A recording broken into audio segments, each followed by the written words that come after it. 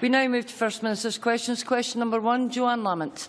Thank you very much, Presiding Officer. In welcoming the Deputy First Minister to her position, may I ask her what engagement she has planned for the rest of the day? Deputy First Minister. Can I thank Johann Lamont for her welcome and advise her that I have engagements today to take forward the Government's programme for Scotland? Johann Lamont. Thank you. Presiding Officer, the Deputy First Minister and I know Govan Shipyard well, and I'm sure she shares with me the bittersweet feeling about yesterday's announcement by the UK Defence Secretary. Great sadness for the 840 families who will lose their jobs, and of course for their colleagues in Portsmouth, but a degree of relief that shipbuilding on the Clyde does have a future. Can the Deputy First Minister tell us what steps the Scottish Government is taking to secure the future of our shipyards? Deputy First Minister. Can I firstly join with Johann Lamont in expressing deep regret at yesterday's announcement? She's absolutely correct. There had been mounting speculation that Govan Shipyard was under threat of closure, and there is an element of relief that that did not turn out to be the case. But 800 job losses across the Clyde and Rosyth is clearly a devastating blow for the shipbuilding industry and for the communities affected. As she rightly says, we both know the shipyard and those who work within it very well indeed, and I want to put on record today the fact that the Scottish Government's thoughts are with all those in Govan, Scotstoun and Rosyth who are affected by this announcement. The Finance Secretary yesterday had discussions with BAE and with the unions. I understand he briefed Johann Lamont this morning on the content of his discussions with the company. The Finance Secretary and I will be meeting face-to-face tomorrow morning with BAE and indeed with the unions represented. We will do everything as the Scottish Government, working with the company, with the unions and indeed with the UK Government, to protect as many jobs as possible and also to give as much support as we possibly can to those affected. I think people across the chamber would expect no less of us. In terms of the longer-term future of the shipyard, I'm sure we'll get into this discussion in greater depth as question time develops today. I do believe that the Scottish shipbuilding industry does have, should have and must have a strong and secure future. Naval procurement is part of that future. But I believe if we want to build the security and the sustainability of our shipbuilding industry, we must also think beyond naval procurement. I look at Norway, a country similar in size to Scotland, with 42 shipyards that built 100 ships last year. So I'm not saying it will be easy, but with the political will and with consensus I hope we can gather across this chamber, all of us should be determined to build that future for our shipyards and for all of those who work within them. Johann Lamont. We know that work will continue in the Clyde on aircraft carriers. We also know that 2,500 jobs will be sustained as a result of the order for 3 new ocean patrol vessels. Beyond that, it is vital that Clyde shipyards secure the work to build the Type 26 frigates. We know what the Deputy First Minister thinks will happen and hopes will happen. We know what she would like to happen. But can she tell us what discussions the Scottish Government has had with BAE and the UK Government about securing this work? And can she give my constituents and hers a guarantee that this work will come to the Clyde? Deputy First Minister. I just said earlier on that John Swinney and I will be meeting with the company tomorrow. As I know Johann Lamont does, care deeply about the shipbuilding industry and the future of it. I will work with anybody, anywhere, to secure the future of an industry that I think is very important to Scotland, practically and indeed emotionally. And can I also say that my heart goes out to the people of Portsmouth, because I know that their shipbuilding industry is as important to them as the Clyde's is to us. The problem we have is that naval procurement alone, however important, is not enough, as we saw yesterday with the further downsizing of our shipbuilding industry, is not enough to secure that future beyond, not just for 10 years, but 20, 30, 40, 50 years, and that's what I want to do. Now, this issue about whether or not the Type 26 frigates would be built on the Clyde in an independent Scotland, let me deal with that directly. And I'd say two things. Firstly, what we heard yesterday from BAE and from the Secretary of State for Defence is that the Clyde is the best place to build those ships. End of story. Secondly, the UK Government would have nowhere else to build these ships. But you know, I found something quite interesting this morning. It's a press release on the Royal Navy website, and it's headed "Britain and Australia to work together to create frigates of the future."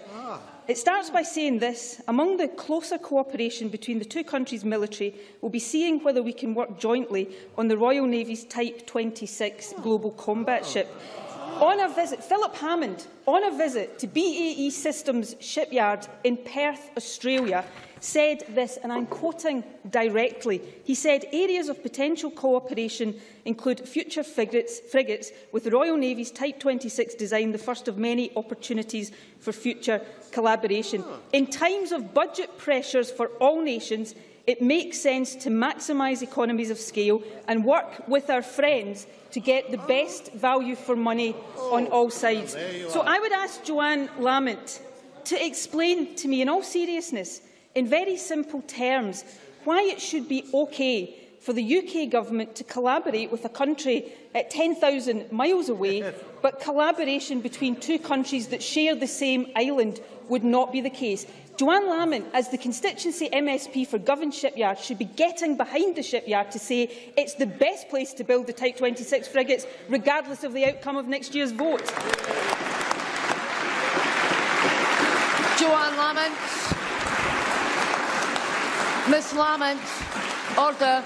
Ms Lamont. The fact of the matter is, we currently have joint procurement. It's called the United Kingdom. What the Deputy First Minister wants to do is to break that up and then reinvent it and pretend there's not a difficulty. Yes, Govan is the best in the United Kingdom. I want Govan to stay in the United Kingdom so that they can benefit from that proposal. Because you see the problem, and I don't doubt the personal commitment of the Deputy First Minister to the individuals within Govan Shipyard. But her problem is her prospectus for Scotland threatens them and her jobs, their jobs. If I were her, faced with that consequence of her prospectus, I would change that prospectus rather than explaining away the concerns of those within the industry who are now highlighting these matters. The Deputy First Minister has spoken about diversification, but you need a base to work from in order to build to diversification, and it is the consequence while that was happening. But given that naval contracts could dry up within a few short years, what discussions has she had with BAE about diversifying work on the Clyde? Does she have a diversification plan ready to be put in place? And can she tell the workers in my constituency when she anticipates that work on the first non-naval contracts will begin? Deputy First Minister. With the greatest respect to Johann Lamont, let me say firstly, John Swinney raised the issue of diversification with BAE Systems yesterday when he spoke to them. I recall a joint meeting that John Swinney and I had with the trade unions on the Clyde, where diversification was one of the key issues that we discussed.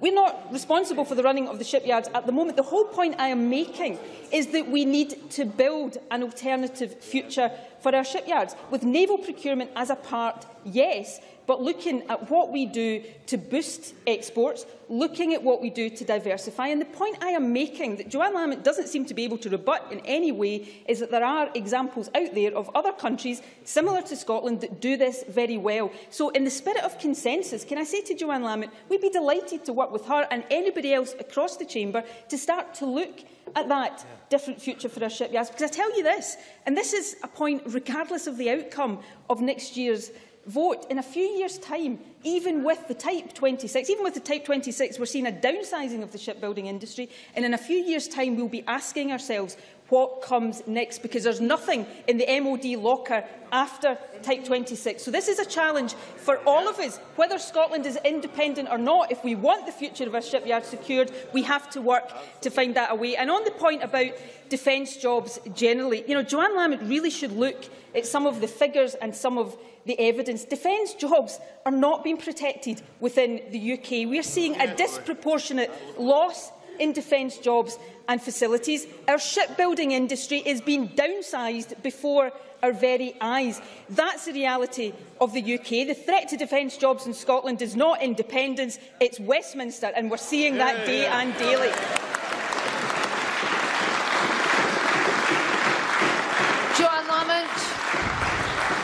If If this were only an argument between the Deputy First Minister and I, that might be an acceptable answer. People are worried about their jobs and they deserve better than that. John Swinney and his party have been arguing for independence for 30 years. You think they might have spoken about diversification before yesterday? Before yesterday. Because even if you agree with their position, you know to move from one place to the other, you need a bridge to create that security. There is no diversification plan. It is simply a defence against the reality they are now facing. And it's not a reality just for us in this chamber, much more seriously for those who defend on these jobs. This morning I spoke to the shop stewards convener at Talis. He described this position they are now in after yesterday's announcement as moving from uncertainty to vulnerability. That vulnerability is because the United Kingdom government has made it clear that defence contracts will not be let outside the United Kingdom, and therefore will not come to Scotland. I think people within the defence industry would prefer to hear this rather than hearing catcalling from the back benches. So let me say it again. It's made it clear that defence contracts will not be let outside the United Kingdom and therefore will not come to Scotland if Scotland is outside the United Kingdom, to which you all aspire. The reality is that the United Kingdom has not built a warship outside the United Kingdom since the Second World War. If the Deputy First Minister is so sure these contracts would go ahead regardless, can she guarantee the rest of the United Kingdom that an independent Scotland would place orders for warships with English yards? I think we know the answer. So, can she explain? Never mind what she hopes she aspires to believe in. Can she explain to my constituents and hers who work on the Clyde what will happen to their jobs should there be a yes vote? Deputy First Minister. Can I say to start with, I take no pleasure whatsoever in the statement I'm about to make. But the result for other parts of the UK government's announcement yesterday is that there are no other shipyards in the UK where complex warships can be built. That's the result of the death knell that the UK government sounded for Portsmouth yesterday. The Clyde is not only now the best place to build these ships, it is the only place in the UK to build these ships. And on the point about defence contracts not being let outside the UK, can I be the first, amazingly the first, to tell Johann Lamont that UK defence contracts are already let outside of the UK. You know, it's not that long ago that the MOD let a contract for a military vessel to Korea. The MOD leases military vessels from Norway. She didn't mention my Australian example earlier on, but you know what? It's not just Australia. Here's something from a newspaper in India in 2011. The cash-strapped UK government has approached New Delhi to jointly design and build the Type 26 frigates. The Deputy Defence Minister in the House of Commons in January 2011, talking specifically about the Type 26. We're in discussion with Canada, Malaysia, Australia, New Zealand, Turkey. I'm going to quote him. All of these countries expressed interest in joining the UK in a collaborative programme that would bring together members of the Commonwealth while driving down costs for the Royal Navy. So is Johann Lamont's point that it is only a future independent Scotland that the UK government wouldn't and couldn't collaborate with? But, you know, my last point is this. Johann Lamont, I understand, doesn't support independence. I think I've got that message. She will campaign hard against independence. I accept that. I even respect that. But this is a question about what happens after Scotland has democratically voted for independence. And surely she is not going to threaten and bully and seek to blackmail Scottish shipyards. Instead, surely she should be saying, in that scenario, the MOD should do the only thing, the right thing, the best thing. Here's what Jamie Webster, the convener of Governyard, somebody who knows more about the Clyde than the rest of us put together, here's what he said. What I will say publicly, if the situation is that Scottish people, by democratic vote, vote yes, I would expect, no sorry, demand that every single politician supports us. So my question to Johann Lamont is simple. Will she support the Clyde to build the frigates, even if we're independent? Briefly, Ms Lamont. Order. Order.